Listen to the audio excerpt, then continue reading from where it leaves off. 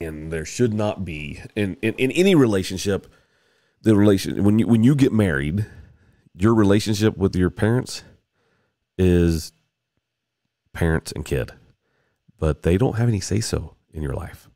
So there's obviously needs to be a boundary put up, and there needs to be a separation. Now, how do you do that? How do you talk about that? That is the hard part.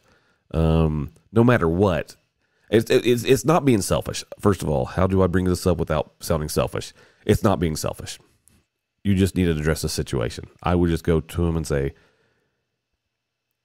I know you love your mom, but I would bring up some instances and say, when I would like to us for, like, if we have a date night, unless it's an emergency, can we just keep the date night and let the date night happen? That's what I would do. I mean, it needs to be talked about, because I know that you guys are just boyfriend and girlfriend. I know that it's been for 3 years, so you've been dating for a while. You know each other pretty well.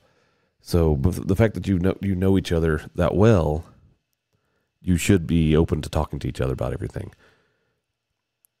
But also, there needs to be, you don't need to bring this up to the mom, because I think that would put a wedge in between. When it comes to a mama's boy and their mom, a lot of times their moms will rule that roost, and she'll do everything she can to push you away. So it does need to be addressed. You do need to talk to him. But it has to be done tactfully. You have to do it in the right way. And if you've been together for 3 years, you kind of know the best way to talk to him.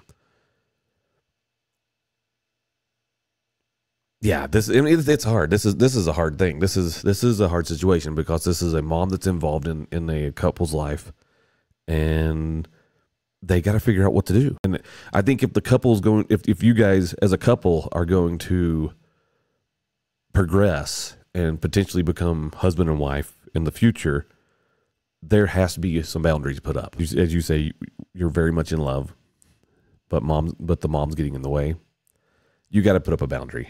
And you need to talk to him about it. And you just be straightforward and say, here's how I'm feeling. He has to understand how you feel. And then on the other side, if he can't make a change, then maybe that's the end. And as sad as that may sound, that could be the end of the relationship of 3 years.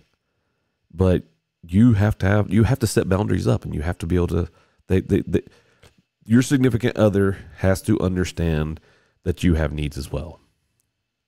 So I'll call you feeling second place. You need to have the conversation. Just needs to be done.